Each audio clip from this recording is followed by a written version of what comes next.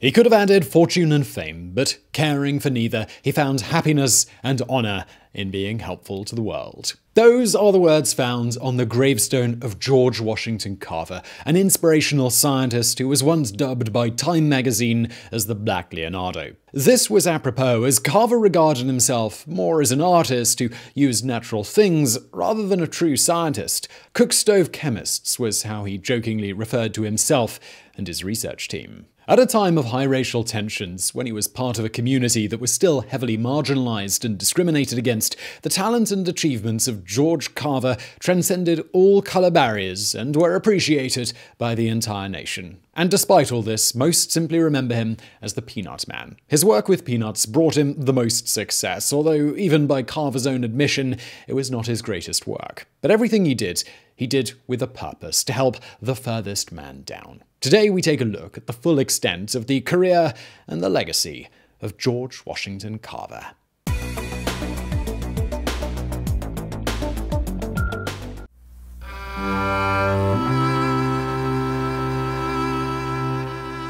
George Washington Carver was born in a small town called Diamond Grove in Newton County, Missouri, to date known simply as Diamond. His birth date is a mystery. Because he was born into slavery, the exact date was never recorded. It was sometime during the mid-1860s, but before slavery was abolished in January 1865. Later, Carver said that it happened near the end of the war, so 1864 is generally given as his year of birth. Right from the very beginning, Carver experienced great tragedy, and we're talking about more than the obvious misery of being born as a slave. His parents were Mary and Giles, and they were owned by a German-American immigrant named Moses Carver. His father died before he was born, and when George was just an infant, he, his mother, and his older sister were kidnapped by bushwhackers and taken and sold in Arkansas. Moses Carver hired a man to get them back, but he was only able to track down and recover George in exchange for a horse. Afterwards, slavery may have been abolished, but the boy was still an orphan.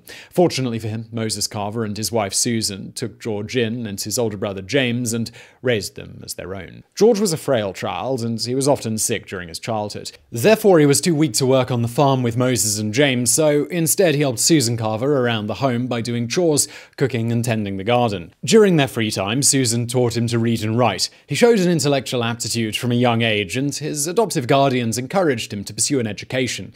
At around the age of 12, George wanted to enroll at school. However, he couldn't do that in Diamond Grove because it only had one public school and it didn't accept black pupils. Instead, he traveled to the county seat of Neosho, about 10 miles away. From this point on, he left the Carver farm more or less. He would sometimes return and stay for a weekend, but other than that, he kept moving from one place to another to further his education. It was also in Neosho that he first started going by George Carver, as up to that point he kept referring to himself as Carver's George. The Washington he added later in honor of a man who played an important role in his life. Due to discrimination, Carver had to jump from one school to the next before finding acceptance. He eventually managed to obtain a high school diploma after graduating from Minneapolis High School in Minneapolis, Kansas. From there, George wanted to move on to college. After being rejected by most of the institutions he applied for, Carver was finally accepted sight unseen by Highlands College in Kansas, but they too later rejected him once they discovered that he was black. Feeling a bit discouraged, George gave up his dream of going to college for a while and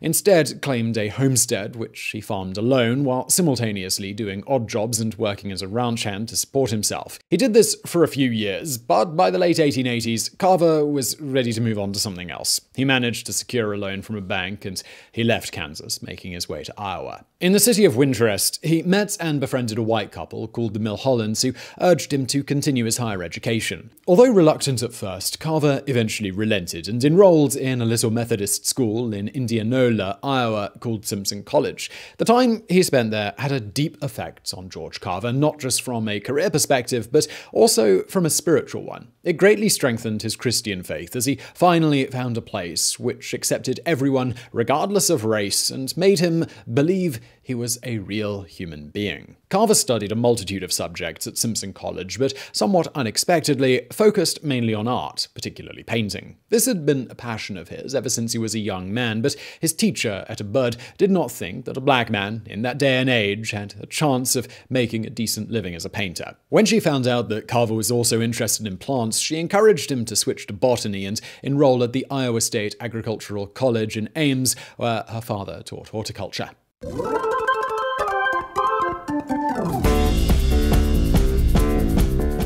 1891, George Carver became the first black man accepted at Iowa State University. Now, fully living his dream, he embraced all facets of campus life. Carver was on the debate club, the athletics team. He was captain of the campus military regiments. He wrote poetry published in the student newspaper, and 2 of his paintings were even exhibited at the Chicago World's Fair in 1893. But of course, it was his agricultural work that earned him the most praise. After presenting his thesis in 1894 titled Plants as Modified by Man, Carver graduated and continued to study for his master's degree. His professors were so impressed with his work that they asked him to begin teaching as well. His master's program saw Carver work as an assistant botanist for the college experiment station, focusing on plant pathology, which is the study of disease in plants, and mycology, which is the study of fungi. During this time, he wrote several papers on his work that were published, and they started garnering him a reputation as one of the country's leading young scientists. He completed his master's degree in 1896. Now that his education was complete, Carver was ready to embark on a permanent career as a teacher and researcher.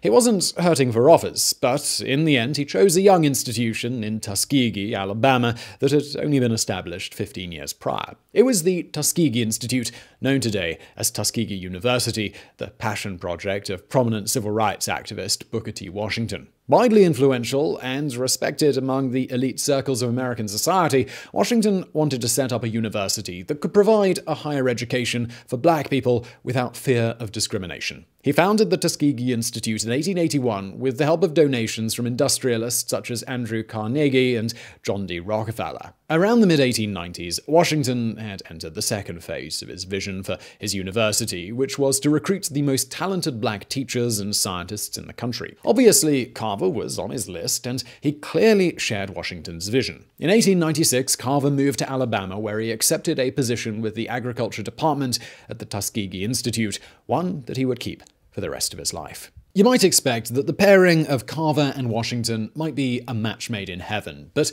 the two actually butted heads quite often. Those who knew them believed they had opposing personalities. Washington was a pragmatist who set a goal and tried to accomplish it as fast as possible. Carver, on the other hand, was more of a dreamer who liked to fritter the time away in his lab, either painting or looking after his plants. As the director of the newly created Agricultural Experiment Station, George Carver expected his job to mostly involve research, which was what he was interested in. However, Washington also wanted him to manage the farms, teach classes, and serve on several committees and councils. It was all the bureaucracy and paperwork that Carver loathed most of all. He threatened to quit several times during Washington's tenure as president of the Tuskegee Institute.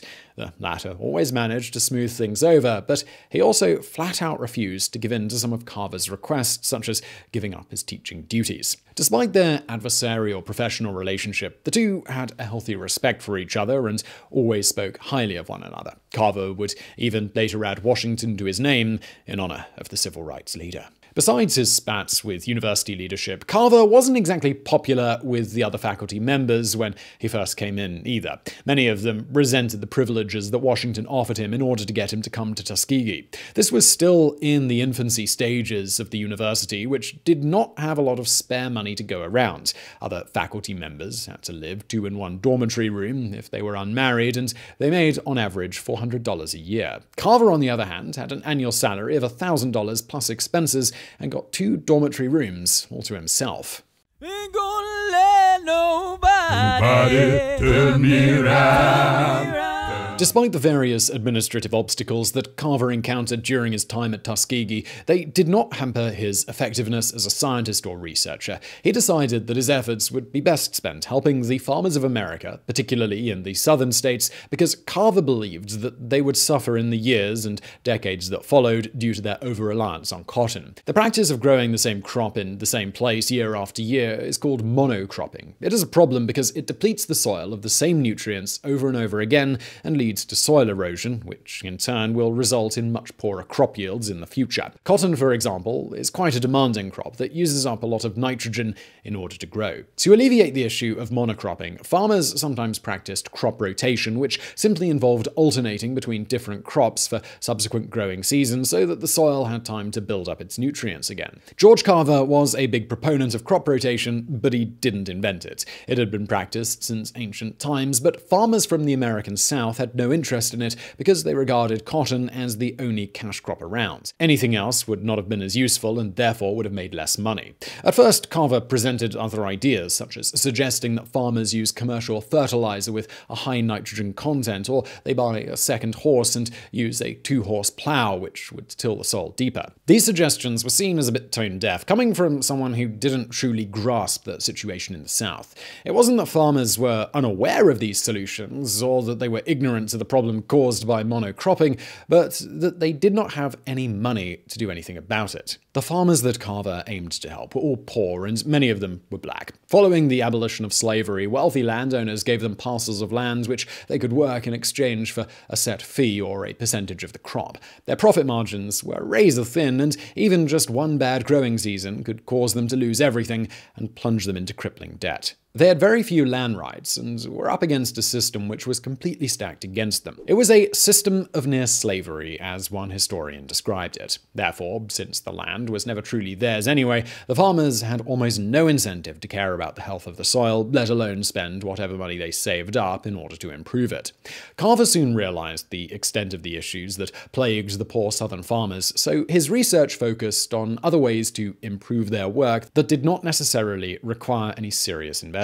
In this regard, almost all the ideas he had while working at Tuskegee were published in the form of bulletins. He issued 44 of these bulletins between 1898 and 1943. The first one, for example, was titled Feeding Acorns, and it simply encouraged farmers to use acorns to fatten up their livestock as a cheaper alternative to corn that otherwise typically went to waste. Carver's most popular bulletin was number 31 from 1916, which saw multiple reprintings. Titled How to Grow the Peanut and 105 Ways of Preparing It for Human Consumption, it was a list of recipes collected from other cookbooks, magazines, newspapers, and agricultural bulletins. Carver's educational efforts did not consist solely of these bulletins. He still felt that his information was not reaching all of its intended audience, mainly because a lot of the farmers were illiterate or simply because they were not expecting any kind of actual help from an official institution. Carver decided that he needed a more direct way to bring education to these people, and thus the Jessup Agricultural Wagon was born. Founded in 1906 by George Carver, this was the first step in the movable school outreach program of the Tuskegee Institute, and it was named after New York banker Morris Ketchum Jessup, who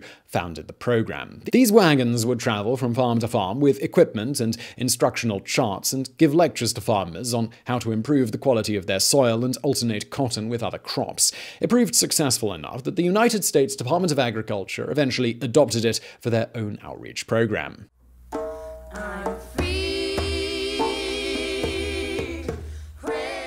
In order to convince farmers to willingly switch out their cotton with other crops, Carver needed to show them that it was possible for them to make a living by growing other things. Thus, he embarked on a new mission, which was to research and develop new applications for crops that he felt had been overlooked. Of course, we all know about the most famous one of all, the peanut.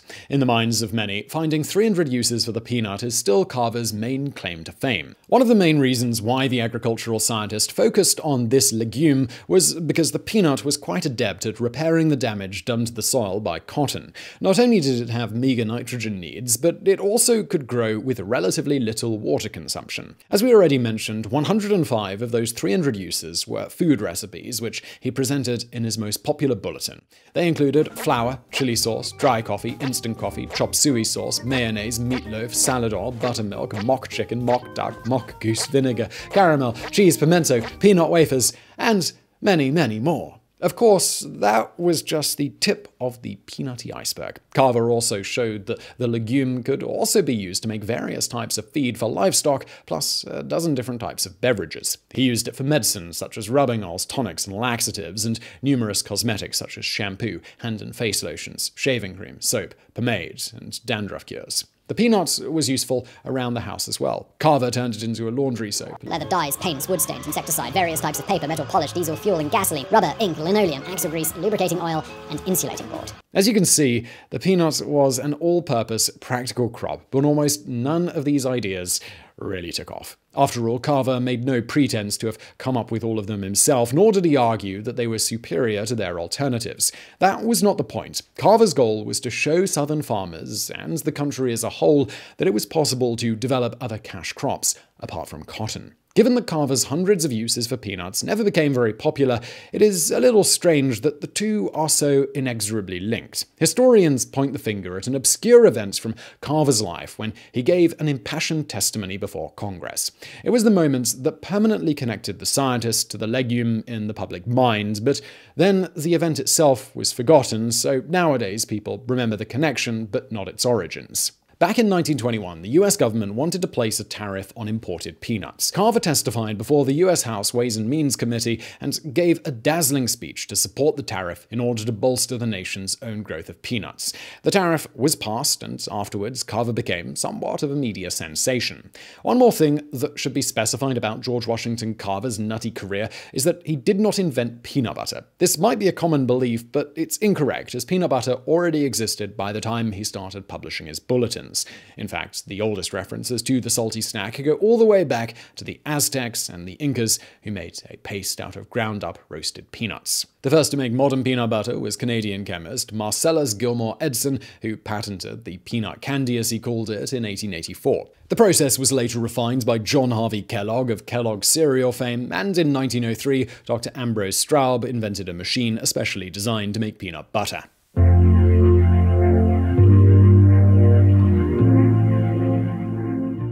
According to Carver himself, his research into peanuts was not the greatest work of his career. Even so, he never actively discouraged anyone from making the association between the two, which is why he is still so closely associated with the peanut today. He didn't mind the fame that he enjoyed in the last decades of his life after his testimony before Congress. He believed that he could use it to advance his causes, to promote the Tuskegee Institute, and to encourage more racial integration. Carver's research into sustainable farming ended up saving countless farmers from ruin when the boll weevil ravaged the southern cotton crops at the start of the 20th century. This pest made its way from Mexico around 1892 and in just a couple of decades turned into a major threat not only to all the cotton crops in the country, but to the economy, which was completely reliant on them. This wave of evil, as it was dubbed by the USDA, did not succeed in destroying the financial state of the South, thanks to George Carver and others like him who advocated for crop diversification. Peanut plantation expanded from 500,000 acres in 1916